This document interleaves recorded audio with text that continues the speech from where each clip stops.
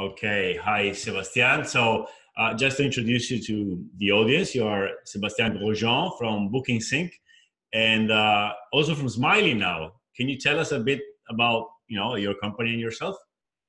Sure. Hi, Luca. Thank you. And hi, everyone. I'm the CEO and founder of BookingSync and also Smily now. So BookingSync is a vacation rental software. So it goes from, property management to channel manager, website builder, booking engine, marketplace. So we have an app center as well. So it's pretty much a full featured solution and also very easy to extend. And BookingSync has grown to be a solution that is ideal for property managers of 20 properties up to a couple of thousand. Okay. And that's where we saw the need as well for a solution for the small property owners. And so that's something we wanted to do from day one. So the code actually for BookingSync started about 10 years ago. So next month will be 10 years. We're here for a while now. Thank you. And so Smily is a solution that's made especially for the property owners or for the small agencies. So usually 1 to 10, 1 to 20 properties. Okay. And it's a solution that is extremely simple. So it's like even simpler than listing on Airbnb, except that you get on 1,000 platforms. So it brings you to Airbnb, Booking.com, HomeAway, all the big ones, but also a lot of small ones, niche market. So it makes it very painless to have a massive reach. So because most channel manager or PMS, so property management systems, tend to kind of ignore the really small guys because they require a lot of customer service for little money. And so what you're trying to do with Smily is to serve this maybe unserved market. Is that correct? Yeah, we try to approach every option really, and to make sure that you will always find the right guests for your property. So we know some specific properties have a certain way to advertise them, or certain niche market will work better for them. So we really try to get the best partners for everybody.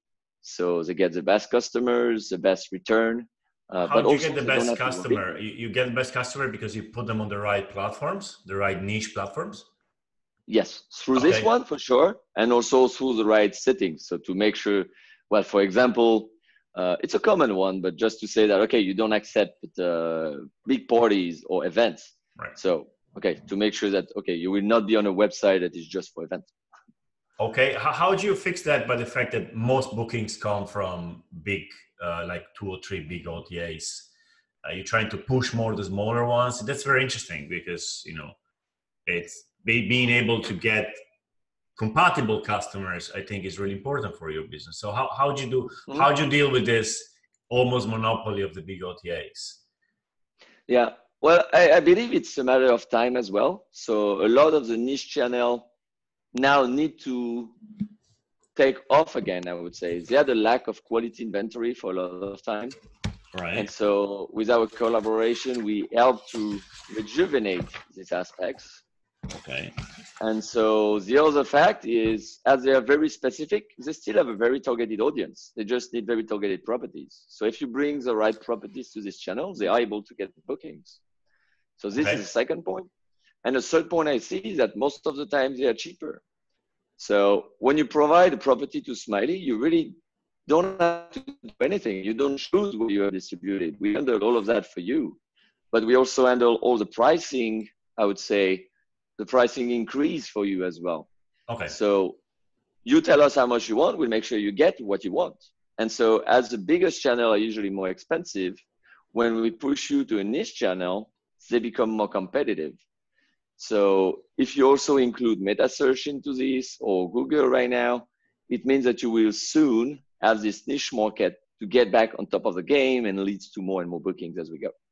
Okay, so you see in the future like renaissance of smaller niche websites. Is that correct? That's your expectation in a way, right? Yes, I believe so. Yeah, okay. Especially niche ones. Yeah, specific topics.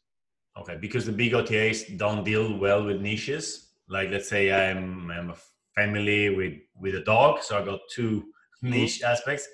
It's hard to book through the big OTAs, and it's better to go in the small ones? I believe the big OTAs do a good job about it. However, I think a niche market, specific in your case, for this example, about traveling with a dog, the niche market will be able to give you a much better service. So not only the properties that are filtered by this particular need, but they will also be able to tell you, okay, here's what you can do with your dog. Here is some parks that are dog friendly. Here is some lakes where it's nice to be able to go with your dog.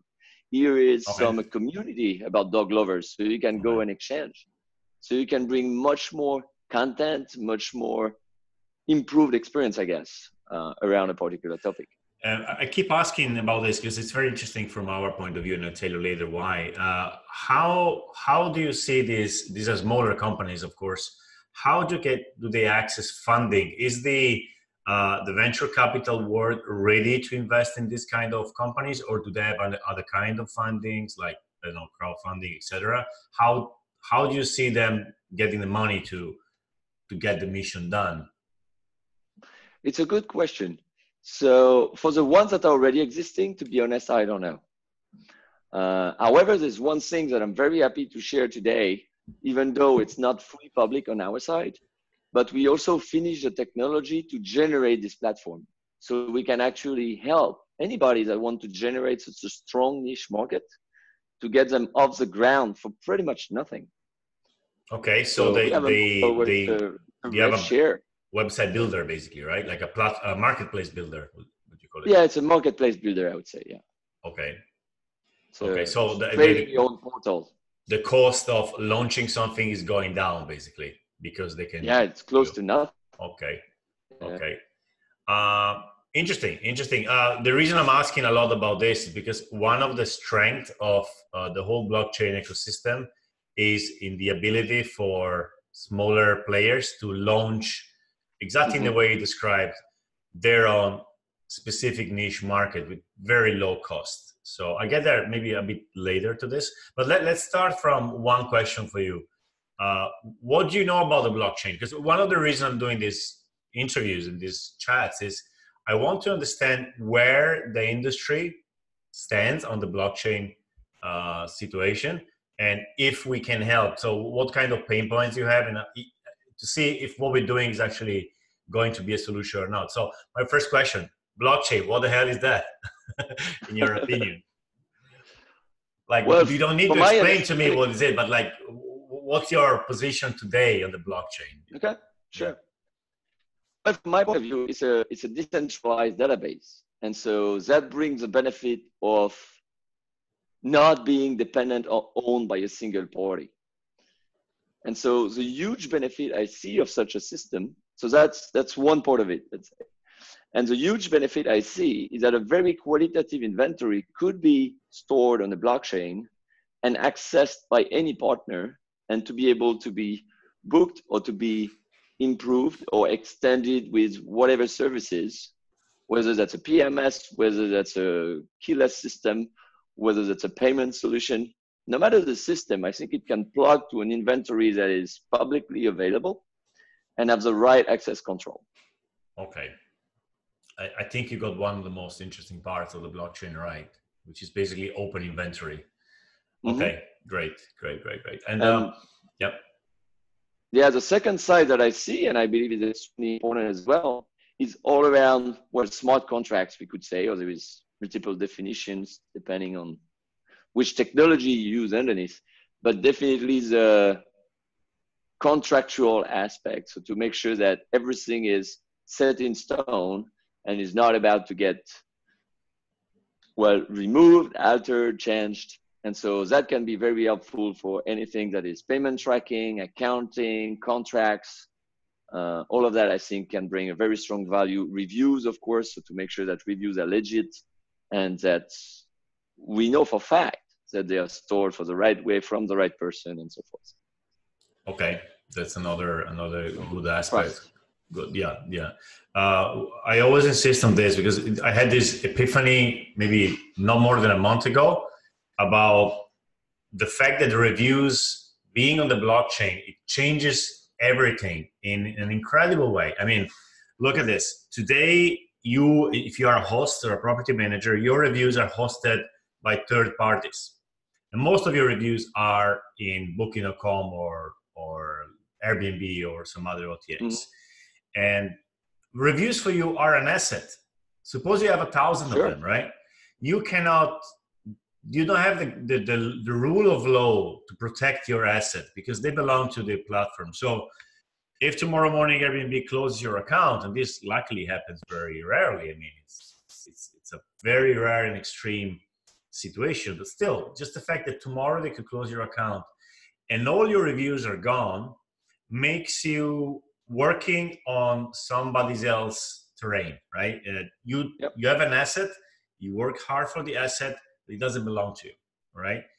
And every business decision becomes a bit more like risky because you don't have any assets. The moment you move these reviews on the blockchain, they don't belong to you as a host, they belong to the guests because they write them, right? You can't, let's say, forbid the guest from canceling them. But if you have 1,000 reviews, what are the chances that 1,000 customers will cancel their reviews? I mean, pretty much close to zero, right?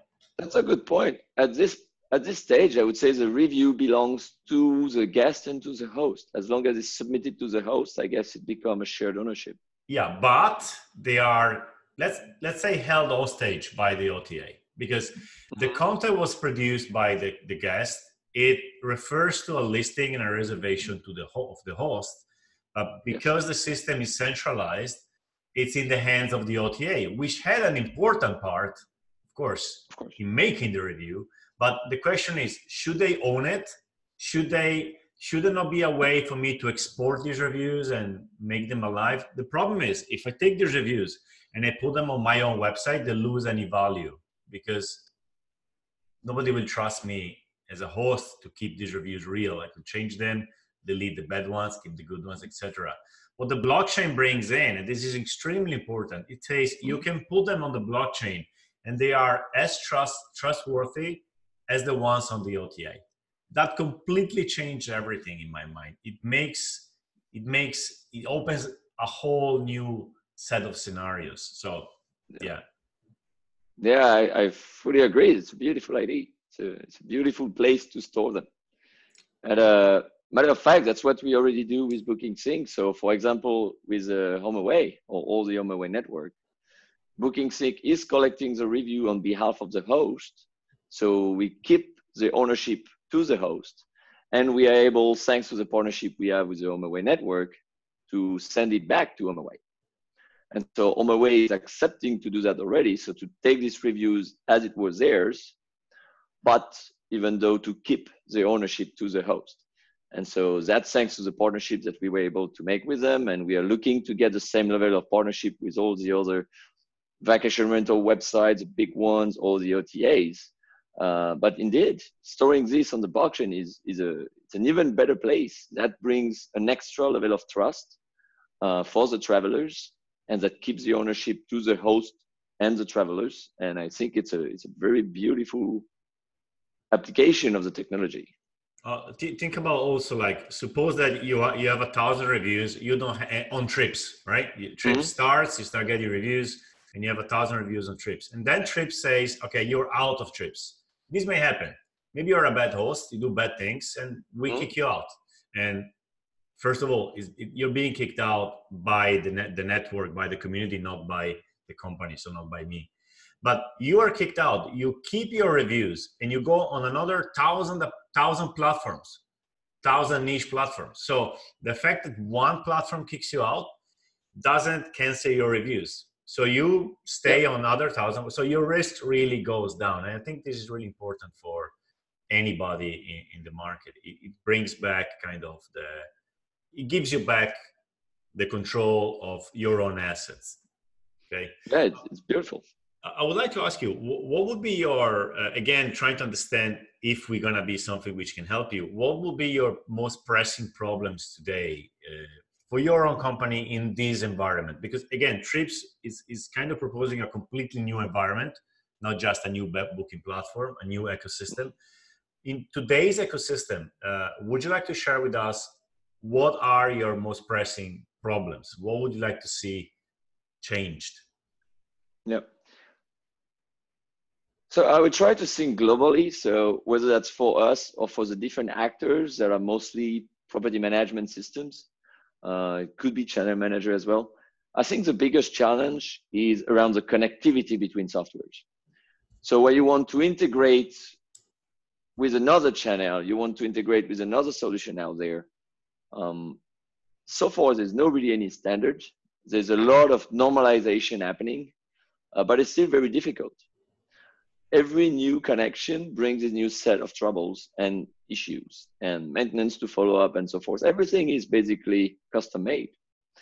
And I believe one of the big strengths than a blockchain-based app center, I would say, or a centralized database for the inventory can bring is more and more a normalized way to plug and play tools to a single endpoint, basically, to a single platform. And one of the things that I see the most important on this being on the blockchain is so far there's a lot of people that have tried to do that. As far as I know, at least, we were the first one to introduce this model of apps within the vacation rental space. So we did that with BookingSync a couple of years ago. Now it seems to be pretty much a trend. Pretty much everybody is adding these apps. Now we see also the OTA adding it. So Booking.com is having their own marketplace. Airbnb has it. They don't push it too much. HomeAway also has it. They don't push it too much. The problem I see when these parties do it, or even we do it to some extent, the problem is that this is belonging and the ownership or the management of this platform is still from a single company.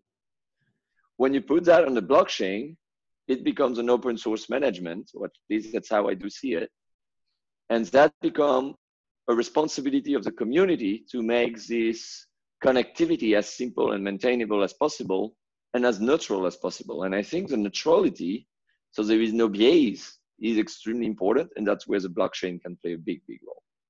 So you mean we are missing a standard, basically, which, you know, to transport information about vacation rentals everywhere.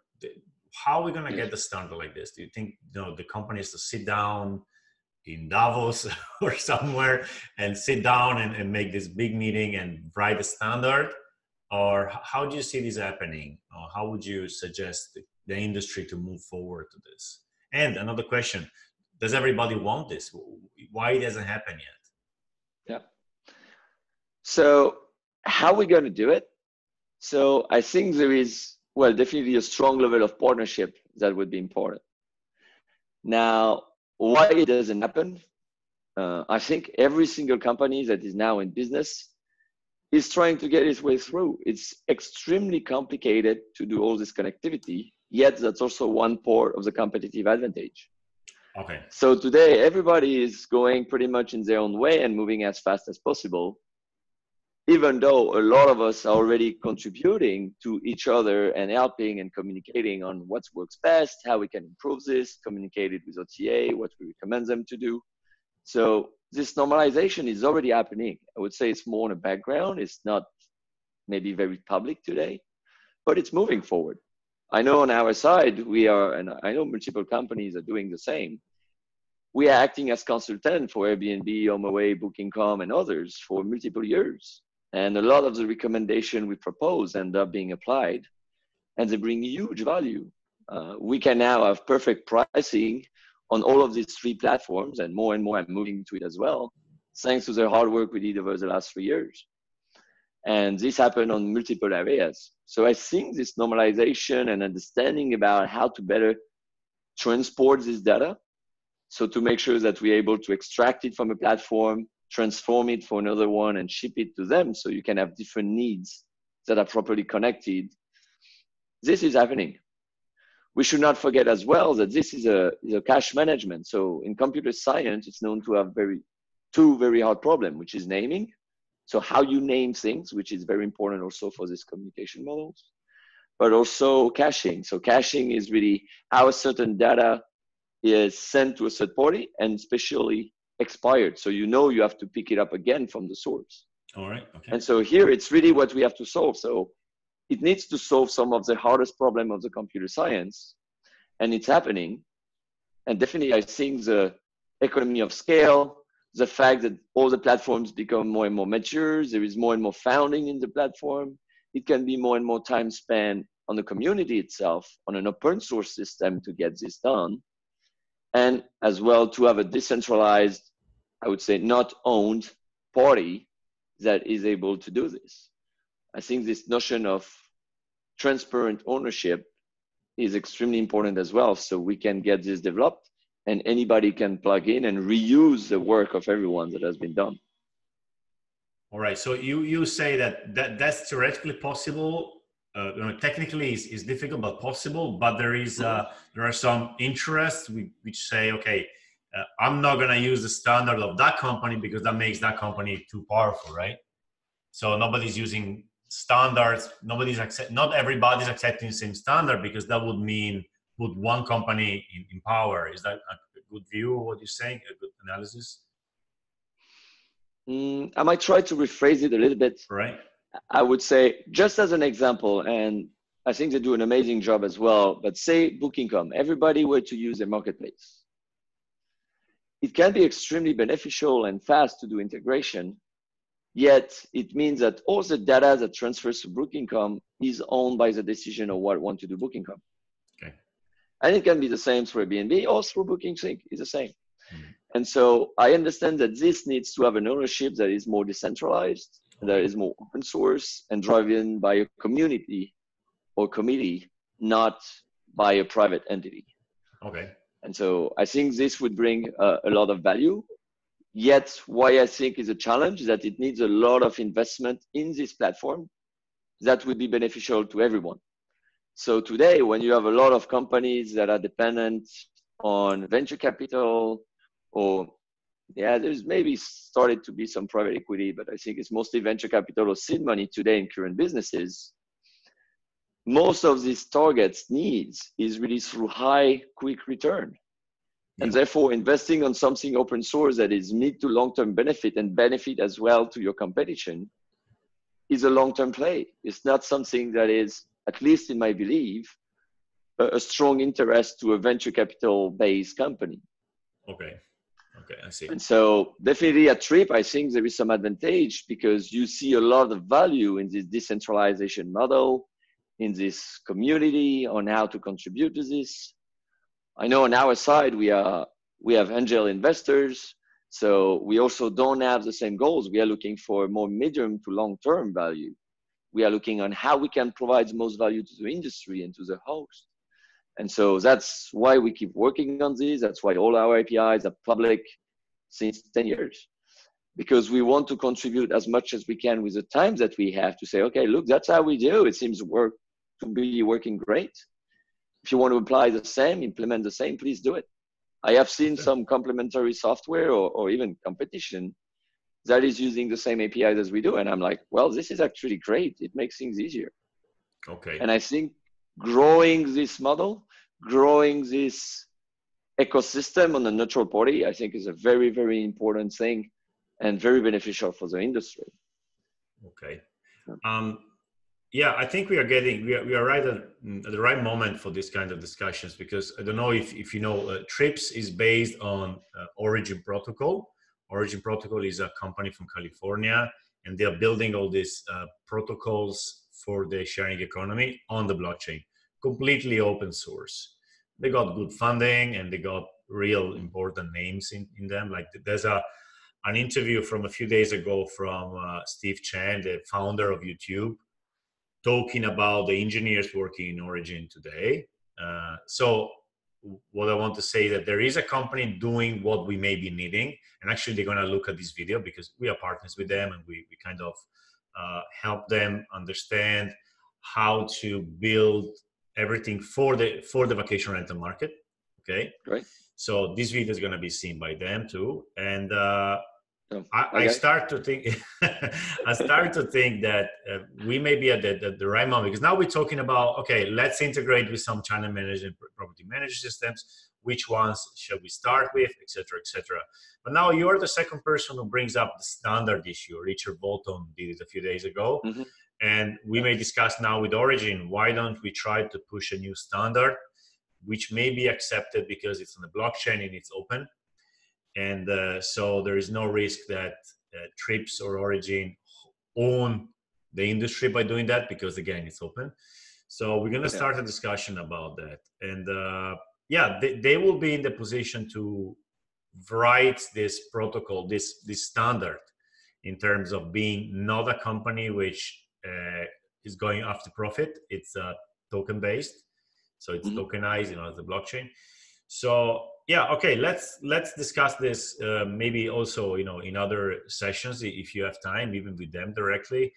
We may be at the verge of building finally a standard, and we may be in the right position to start building a standard, which I understand from you is really important from the old industry. Okay, I believe so. That's very good. Okay, do you see any dangers in the blockchain, like the blockchain coming into this market or becoming a new ecosystem in this market? Do you see any dangers? So personally, the philosophy of the blockchain, I love it. Okay. Now, what I would question the most and see as potential danger is around the maturity of it. So depending what type of blockchain you use and what type of technology on top of it, I could see multiple factors. Is one of them psychological impact? Personally, if we check blockchain used for Bitcoin, for example, this is something that is extremely energivore.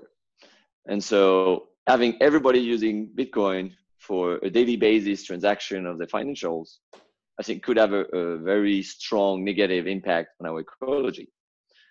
Now, we're looking at a different blockchain here for Origin, yet there is still some consequences that has to be taken care of, and see the cost of having a decentralized database and what it means as an ecological impact.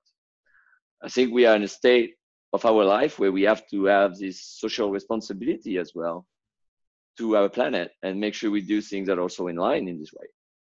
So that's one danger I can see. The second one is usually the trade-off that you want to do to be able to be less energivore might be at a cost of security. So making sure that the security is still extremely strong. As long as you have all this data that now we know is gold, that is exposed publicly, we need to make sure that they don't get basically decrypted and accessed by a third party that was not supposed to be. So the second one definitely I see is ensuring that security is extremely robust, so we don't have a leakage on what is the most important for any businesses. So from a host point of view, that would be the customer database. That would be all the booking history, all the financials. This has a very strong value and this needs to be protected. So that's the two main ones that I see. Other than that, I see really just a lot of positive, and I'm looking forward to see this coming. Okay, I won't answer to this about the ecological impact because it's a very long discussion, and I'm gonna leave a link at the bottom of the video for you to look and other people to look. Thank you. It's not as bad as it looks. There's a lot of finger pointing on the blockchain because it's burning electricity, but there are answers to this. And you were mentioning like other solutions, but no, I mean, in my view, we have to keep using proof of work, so you have to keep burning this energy. And the question is more about what is it for? Like if it's unuseful, of course, it's a waste. But okay, that's a very long discussion. And so you don't see any danger for vacation rental space, basically. You see only positives for that. Okay. Yeah, if we look particularly for the industry, I think it's a very, very strong positive for the vacation rental industry. And do you have any doubts? Like you said, it's the maturity. Yeah, that's how you started your reply. Yeah, it is really early. It's really at the infrastructure building moment. So there's no solutions really. I mean, we're using this Origin app now. You can actually upload your apartment pretty easily, but there's no integrations yet. So it's a bit early to get bookings or to keep calendars and prices updated. But so it is moving forward pretty fast. But yeah, everything on the blockchain is a long-term thing. Nothing is going to happen very soon. So I wouldn't. One of the dangers actually is to think it's mature because you see a nice app, and then after a while realize that you're not ready yet. So yeah, maturity is not there because the blockchain itself is still not ready for that. Makes sense. What Um, timeline do you see? I'm thinking in 5 to 10 years. I'm thinking in like maybe next year there's going to be a few bookings from people who have actually cryptocurrencies and are happy to use them. There's going to be credit card integration probably by next year, so more people are going to get into this.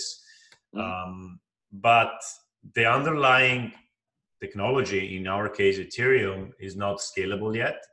So I think to have something which is okay, it depends on what you mean for timeline for what, right? So that next year there's going to be bookings a little bit, there's going to be a few websites. I think we need to go through a cycle of heavy funding for blockchain alternatives in the vacation rental, so 1 or 2 years more. I would say in 5 years this is going to be probably pretty impactful.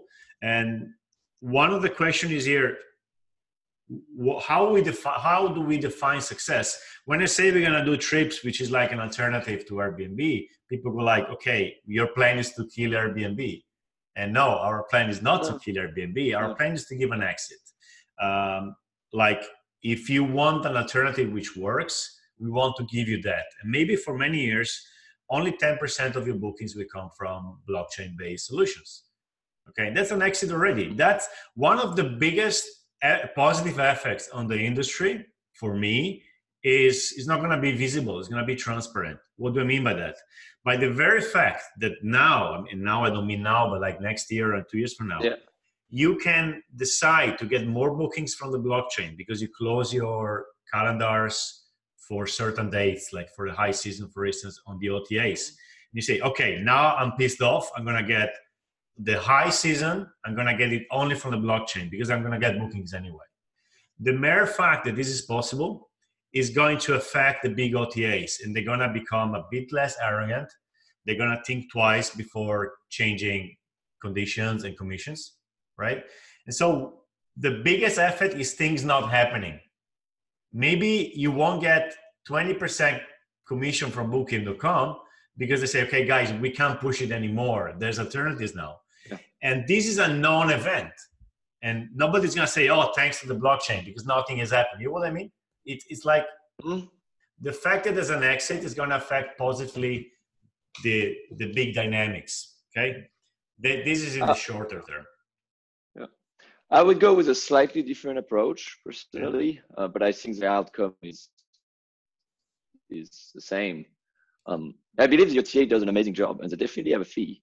But they've been able to come through. I mean, to see Airbnb growth over the last 10 years has been amazing. And they do an amazing job for 99.999% of what they do. And it's impressive. Now, I think what is the biggest challenge for more competition to come in is access to that inventory and quality instant bookable inventory. And so I think that's what the blockchain can bring. And the fact that this will naturally bring more competition to the market, that will make an ecosystem that is more organically living, and we'll be able to grow with more competitive solutions and to be able to bring the best service possible to the travelers and the hosts. And I see this as a very strong value, and it doesn't have to kill an OTA, as you mentioned, that's not the point. But it will rebalance the service and reposition each other's. And so they will be able to focus on, okay, what is their X factor? What makes them stand out? And they will be able to capitalize on that. But another one will be able to come in and capitalize on another X factor, like we see on niche markets. Right. And I think that will bring a very strong harmony for the host, so the properties can be distributed widely. They can have a wide range of sources for the bookings. And I think that will make everyone's business more sustainable. It will bring competition, sure, it's already there. But it will make it, I would say, maybe more fair and higher quality for the entire industry. Perfect, that's great. Okay, are you gonna go into any event in the next months? Yes, next week I'm gonna be at the Click event. So we will have a booth as well over there. What event is that? Click by Booking.com. Okay. So it's 10, 11 of September. Okay. So I saw the event is sold out already. Yeah, they did a great job at promoting that one. Been there last year as well. Nice event. It's a great place to meet a lot of the industry players, a lot of hoteliers as well. And then the next event that I will be personally attending will be Vacation Rental World Summit with Antonio. Okay, then we meet there, yeah, in Como. Great. Great. Okay. Look forward. Yeah, VRWS is an amazing event. I look forward to it. Yeah, it is. It is really amazing. It is really amazing. Really family feeling. Yes. I really like it. Yeah. Okay, Sebastien. Thanks so much for your time. And well, I'll see you in a month or so in Como. Excellent. I love it. Thank you. Have a nice day. Thank you, Luca. Thanks, everyone. Bye. Bye-bye. Bye-bye. Bye-bye.